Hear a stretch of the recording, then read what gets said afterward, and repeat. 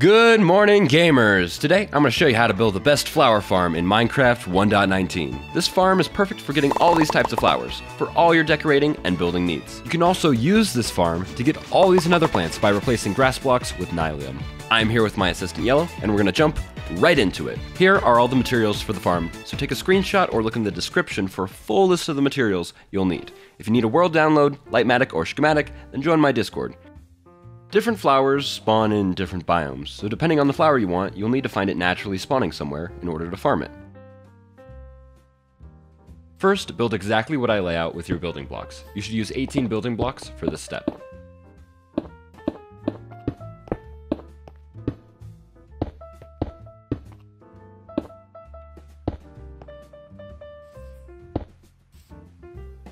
Then, place a note block against this block and place a repeater here set to 2 ticks. Then, place redstone on top of the rest of the building blocks until you run out of redstone.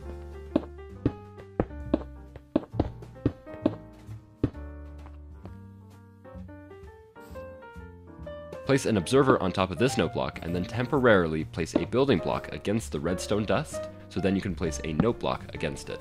Break this building block and place an observer with the redstone butt facing towards the right.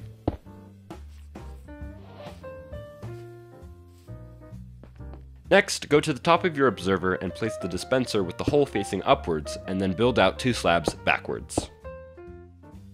Now create a 5x6 area with the rest of your building blocks, just like shown.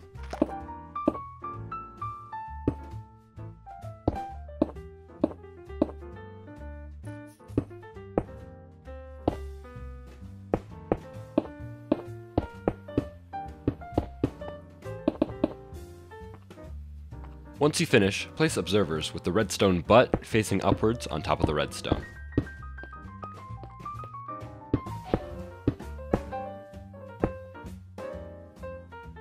Then, place pistons facing towards you on top of the observers, and then fill in the area with grass.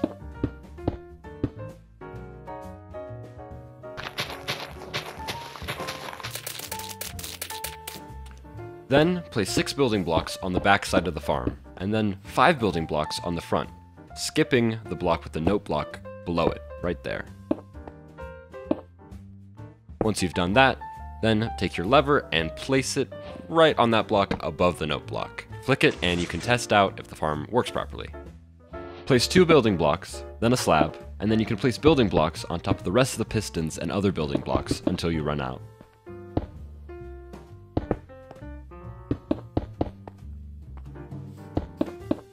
Alright, one of the last steps is to place down a double chest up top so you can easily store all the drops you get from this build, and then come down and place down 2 observers. Their eyes need to face one another, so then it creates a repeating redstone signal, and then you can flick the lever, and it'll activate over and over and over again, really easily. So now, all you have to do is grab some of that sweet, sweet bone meal. Oh my god, it's so great.